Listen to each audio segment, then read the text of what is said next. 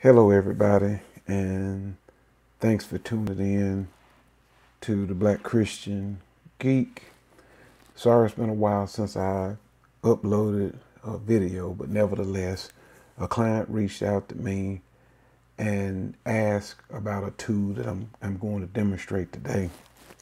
Today's tool and tip is AutoHotKey for Windows, and I'll first try and briefly explain what text expansion is, or automation. And as you can see in the title on their website, if you go to AutoHotKey.com is where we'll be downloading the software from. But it says the ultimate automation scripting language for Windows.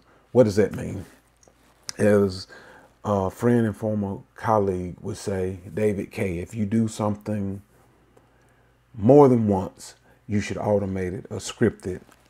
And categorically, that's text expansion. And basically what that means is if you start off with, and I'll use this as an example, I'm living in the state of Mississippi. So to keep from having to type Mississippi out each time, if you want to use an abbreviation and what we call a special character or trigger character, I like to use tilde. I can use that to expand that out into Mississippi, and hopefully that'll make sense when we get to the next part. So what we're about to do next is I'm going to walk you through the installation of AutoHotKey, and I'm going to demonstrate what one of the script files looks like and how you can edit that file to create your own text expansion to expand virtually any abbreviation that you create into any full text file. So when going to download, I advise using the current version. I've tried to use version 2 very briefly, but since it's still in beta and it's advised not to use it, we're going to stick with the current version. So download current version. And once the file finished downloading, you just say open file, yes to install, and I'm just going to use the Express. So I'm not making any special changes, and from this point I'm just going to say exit. I'm going to minimize the website, and next what we're going to do is I've already saved one of the files on my OneDrive under apps, AutoHotKey scripts. And here's the trick. This is very important, what I'm about to say. You can use any text editor to edit the script. The script has to have a .ahk as an AutoHotKey extension. I'm using Windows 11, so you come down, show more, and make sure you have file extension selected.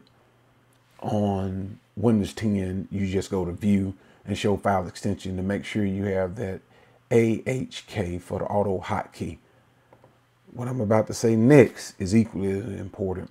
To edit the file, again, you can use any text editor. My text editor of choice is Sublime Text, but you don't want to always open that with this because we need it to open with AutoHotKey in order to execute the script.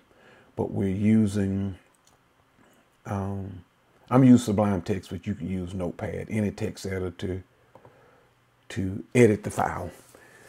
Here's a quick example file that I created for this tutorial. If you notice the semicolon, this is a simple comment. That's just what you use to comment or to document your script file if you like documentation to describe maybe what's coming next. The first line is the first text expansion script that I've created.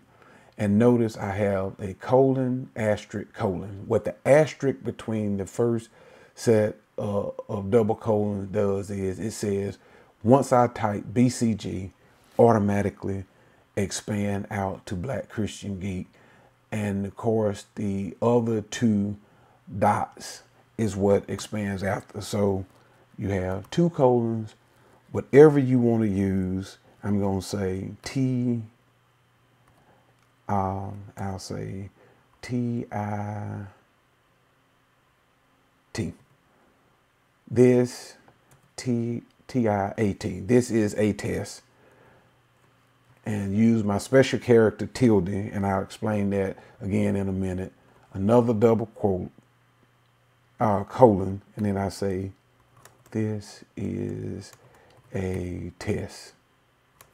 This is only a test. And I even put a smiley face at the end. So I had already created a BCG, and remember with the asterisk, it automatically expands as soon as I type that G, and the same with my name, RLS, my initials to expand out to Richard L. Scott. And I have another one to demonstrate multi-line. So if you use open and close quote, it'll type everything. So once you type this word, it would expand this complete block of text. And I use, lastly, a mailing address with no asterisk. So I'm saving this file, and I'm going to leave that open for now. And this is why it was important to do the open with to expand the file. In order to execute this script, you want to just double click on it, and then it opens with AutoHotKey. And if you look down here in the lower right hand corner, you see it has a little H logo or icon, and that's for AutoHotKey. Now, to see the results of that, I go back here, use my Mississippi example. We'll go back and add that later. But if I say TIAT,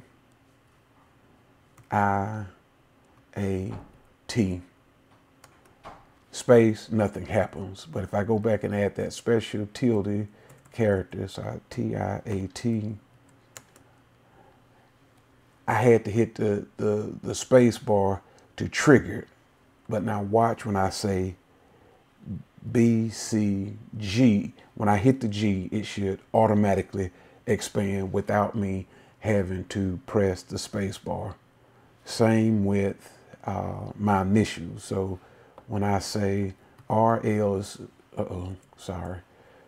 Soon as I say RL and I hit the S, it automatically expands out, and that's because of the asterisk.